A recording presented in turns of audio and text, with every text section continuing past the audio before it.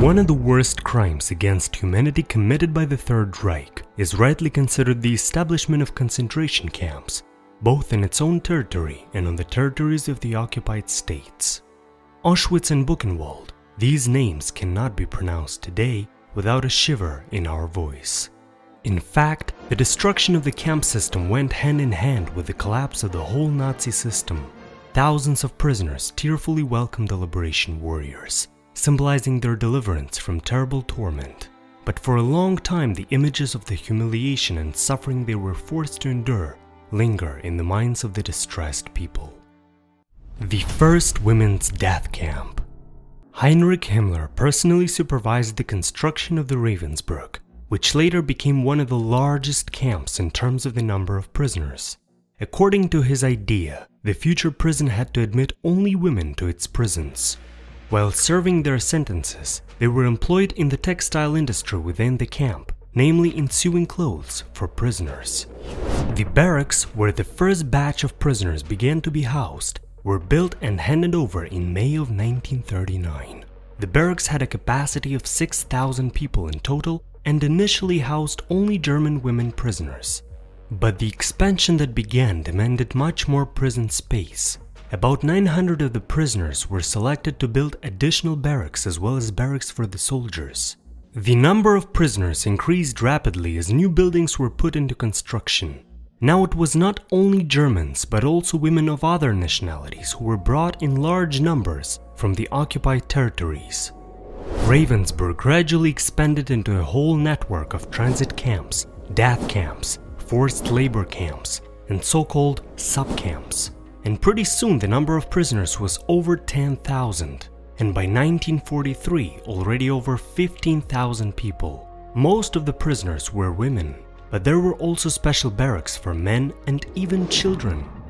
The horrors of Ravensbrück. As the number of prisoners grew, conditions and the treatment of prisoners steadily became worse. All new arrivals to the camp were first of all taken out into the yard for an initial examination, where they were stripped completely, and the guards were absolutely not interested in what the weather was like. The medical examinations were also incredibly rude, especially the gynecologists, who were unceremonious and inflicted severe pain on the girls. After resettlement, the camp routine followed. The girls were awakened at 4 a.m., given half a cup of coffee, and led out into the yard for roll call. During the roll call, the day's work was announced. In some cases, verification was deliberately prolonged. Some women could not withstand standing for a long time, especially in inclement weather, and the extended inspections were held mainly on exactly such days, and so they fell down. Immediately the warders, sometimes with dogs, pounced on them and began to beat them brutally. Often after this, the victims were no longer able to work and, accordingly, were soon sent to the gas chamber. After a roll call, the girls went to their jobs. The shift was usually between 12 to 14 hours. During this time, the girls were allowed only one single break, during which they had lunch. It could not be called a complete meal. Each worker was given a plate of so-called soup, half a liter of water with potato peels. And even that was only for the day. The night shift took place without any breaks or meals. In addition to the mandatory inspections at the beginning and end of the day, additional inspections were constantly conducted. For example, an examination of the appearance of the prisoners. Although the uniforms were issued only once upon arrival at the camp, the regulations demanded that they be clean and tidy at all times. The girls were subjected to additional punishments for dirty shoes and torn clothes. They were whipped, locked up in disciplinary cells, and deprived of supper. All these humiliations had much more of a psychological than a physical impact on the inmates.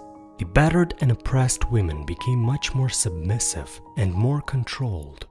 Both the commandant and the warders, who were chosen from people who had received special training for work in the concentration camps, understood all of this very well. Their main task was to strictly enforce the unbearable regime, and they coped with this perfectly well. A hell full of experiments. But the real nightmares for the unfortunate prisoners began when a special medical complex was opened on the camp grounds. This is because its staff was not engaged in the treatment of prisoners, but rather in the most brutal experiments, which tortured a large number of people to death. The main purpose of the killer doctors was to find out how the body reacts to all kinds of wounds and diseases. To this purpose, the subjects were deliberately mutilated, almost always bringing the experiments to a lethal stage. But one of the first experiments was to study the body's reaction to the introduction of foreign objects into wounds. The skin was cut on the calves of the legs. Pathogenic bacteria were initially introduced into the wound as a reaction agent, and the wood shavings or even broken glass were put inside the wound. In this way, the model of a combat wound was fully reproduced.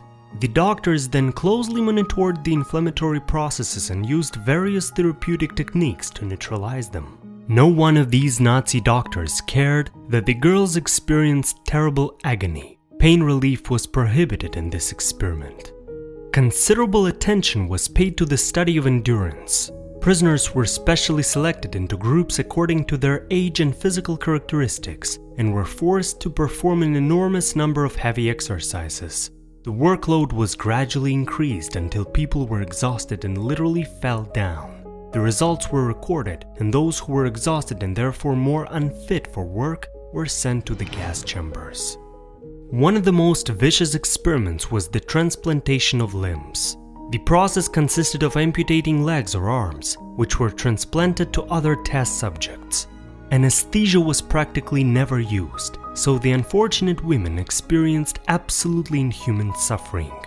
At the end of the experiments, they were given lethal injections and their bodies were burned. The long-known German practicality even manifested itself in the following. For example, it was not uncommon for new prisoners who were pregnant to be brought into the camp.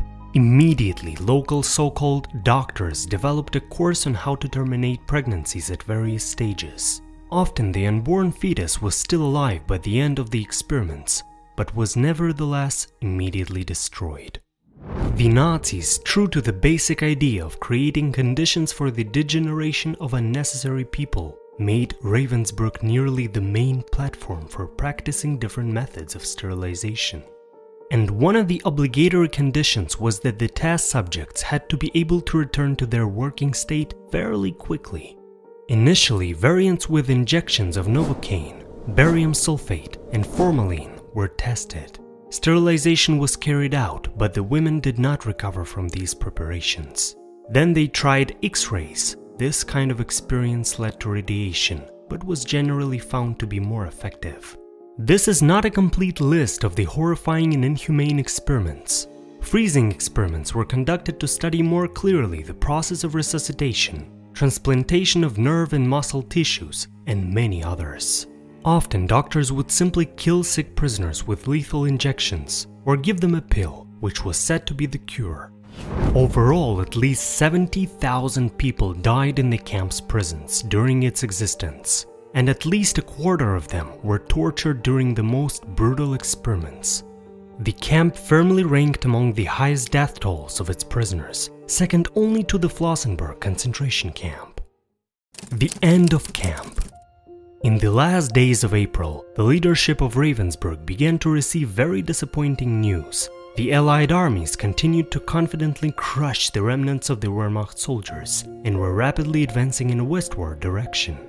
The camp commandant and the garrison did not wait for their arrival and, having hurriedly evacuated some 20,000 prisoners to Malchow, one of the outer corps of Ravensbrück, themselves fled. The prisoners were released on April 30th. Subscribe for more videos.